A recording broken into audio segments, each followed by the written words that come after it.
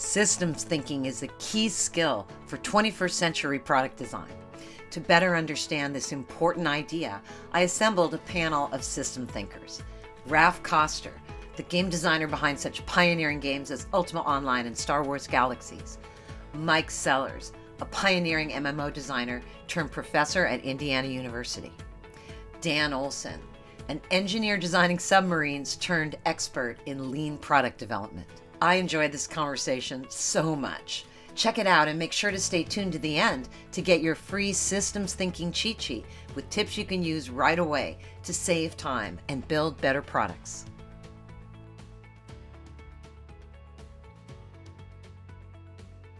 Now, we have up here 2 game designers and a submarine designer, okay? And if you think submarines have systems, you're correct. So Raph, how about you? How do you think about this and engage with it? Systems thinking in your own practice. You know those mobiles that we hang over baby cribs? Mm-hmm. Systems to me are like that. Yeah. They're driven more by the connections than they are by the things. So they're more about the relationships. They're more about, a mobile is more about the strings than the things that you hang on the strings. And a user is an awful lot like a baby who's whacking part of it. And everything wiggles, right? That's the key thing. Everything wiggles. And to me, that's what a system is. Because it's about those relationships and the ways in which things ripple through them in unexpected ways.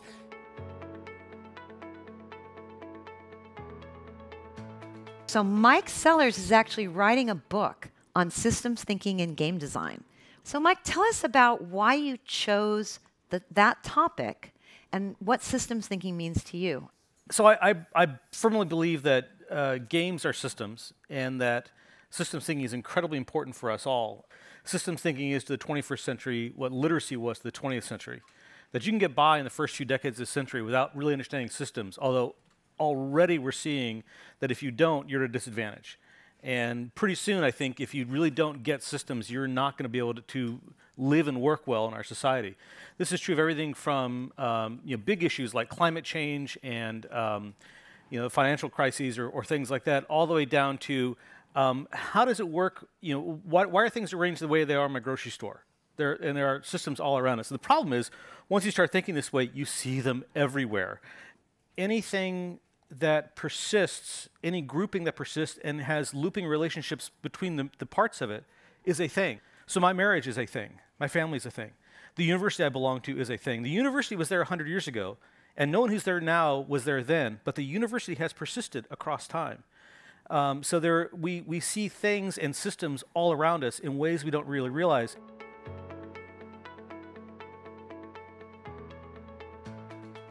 One of the best ways to be a system thinker is build a feedback loop, build a simple feedback loop. It's the simplest possible system. A classic example I'd use, you're all familiar enough with like soccer, right? Yeah. 2 teams, kick a ball back and forth, it's got to go in a goal. A simple feedback is in there, which is, hey, I kick the ball into the goal on that side, I'm now winning. Yay, great. But it's so easy to break that system entirely. Let's say that every time you kick the ball into the goal, you lose a member off your team, right? So your team is going to lose capability as you succeed. This is actually a classic system that what it leads to is, oh, now I'm less powerful, so the other guy will do better, but then he's going to lose something, and pretty soon you're going to converge together, and you'll achieve a kind of balance with nobody left on the field, and it'll come down to one person left, and they'll win.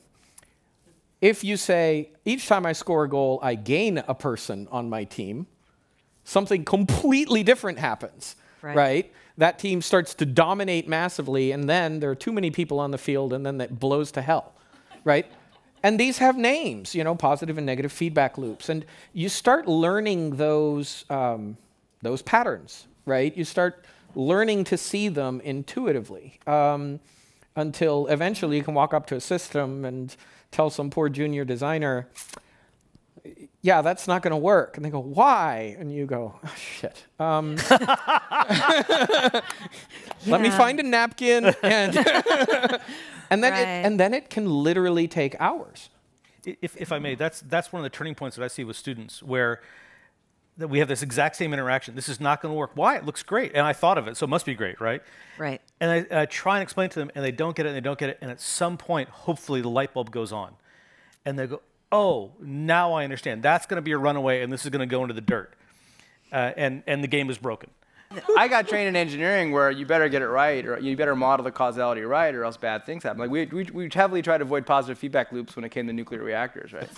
We had negative feedback loops deliberately for that. Right. But yeah, so for me, it's about modeling, and can you understand causality, and can you see causality? It basically becomes like a causality. Like, how do you have blindness or do you not, right? And it's the same thing in products. You guys do in games. I'll go up to a product and be like, gosh, like a very small percentage of people are going to get through that reg page. Like, why? Why? It's like, well, I've seen enough reg pages, and you have too many forms, and you're, and you're not validating it, and all this jazz. You start to form mental models.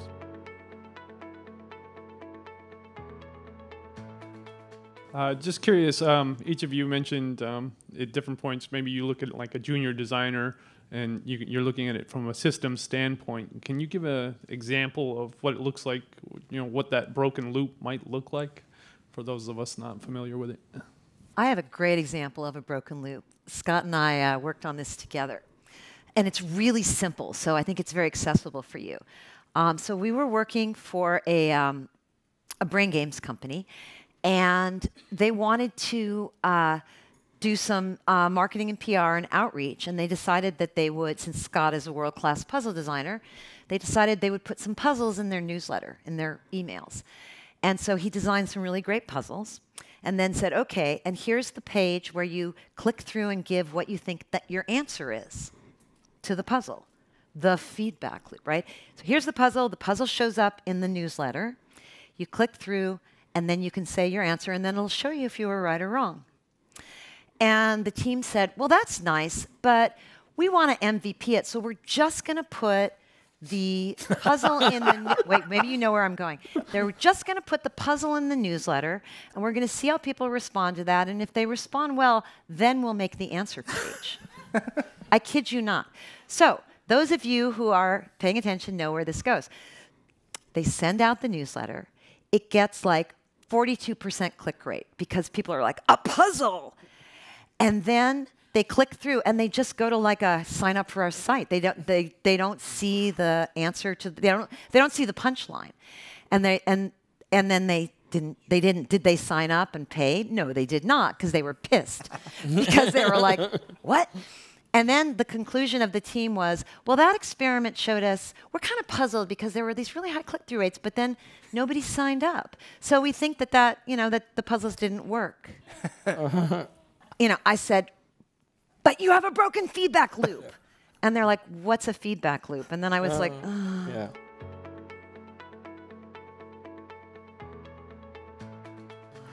Do you remember the murders in the murder count in Ultima? No, do tell. There were tell us about the murder count. So this was is this a broken feedback loop? Yeah, this was players in the game could kill each other. This was a fantasy world. Right. But we wanted to incentivize good behavior. So if another player ambushed you in the woods and killed you and took your stuff, you could report them to the guards, and even put a prize money on their head so that they could be caught. Bounty system. The bounty system. The bounty system. And so. This would then incentivize other players to go hunt down the bad guy, right, to claim the bounty. Instead, when you went downtown, you saw this conveniently posted high score table of the best killers in the game. And they tried really hard to be at the top. So they would go out there and kill in the most insulting, humiliating, egregious way possible so they get the biggest bounty next to their name so they be at the top of this high score table that we had conveniently made for them. Oops. So it's easy to give the unintentional feedback. So Dan, you have a different take on systems. And I know that you use systems in your, just from talking to you, I know that as a product designer, you're a systems thinker. Not everybody is. And I think this all started when you were working on submarines in the Navy. So tell us about how that got you into system thinking, and then how that comes out now in your practice. Yeah. Building submarine is very complex. It's like it was great to work on a complex product early in my career because I was just kind of okay, and working in a place that had figured out how to work on that before I got there. It's not like I just came in like here's how we do this. Here's how we work on this. So it was started by Hyman Rickover, father of the nuclear navy, like in the 40s when nuclear power was first coming out. He realized, hey, these submarines that we have, they're based on diesel power. They can only go so far, but I have to refuel. And he said, hey, if we can take nuclear power, then they don't have to refuel. They can go all over the place. And so he built this organization that had a great culture and great processes for how to do this. So I walked in there, and it was basically a matrix. Everyone understood the matrix. They knew how it worked, And we actually, one of the things we did, just to illustrate it, for any given thing, I worked in the name of my section was actually system. It was like a systems shop. And then there were component shops. And they would build the major components, like a pump or a reactor or whatever it was, right? And then there was like a material science one. So there was these different functional groups, and we all had to, when we built a system, it was my job to understand what are the requirements for the system, and then go around, and I had to get formal sign-off. We called it concurrence. Say you were the materials person, you're the components person. I have to be like, here's what I think we should do with the system. Amy Jo, do you agree? And if you're like, no, I don't think that's right, I'd have to work it through with you until you're like, okay, now I believe the material design is sound. And you would say, now I believe the component design is sound. And we're doing a new submarine. We'd have 10 different departments that would have to agree. And you'd have to go around, and it's just it's funny. It's good prep for PM, right? No one reports to you, right? Nobody reports to you. I got to get you to sign, right?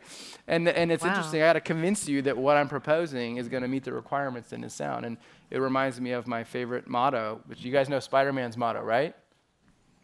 With great power comes great responsibility. Right. You know the product manager motto? With great responsibility comes no power. So that's how you have to go around and just convince people. So I got used to basically doing evidence-based and convincing people to do that.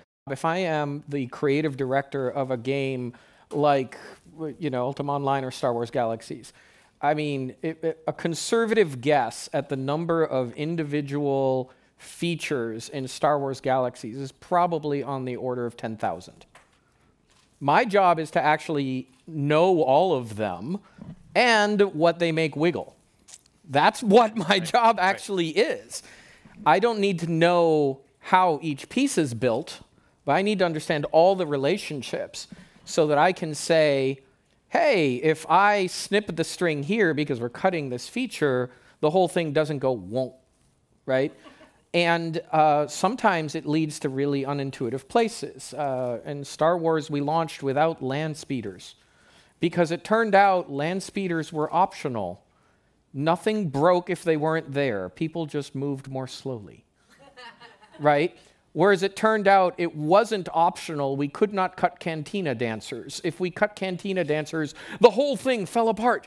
Right? Right. And that sounds completely counterintuitive, and yet it was proven true. That is actually how we launched, and we were able to, we had a roadmap, and we patched in land speeders. It was only within 3 months, so it was not fiction.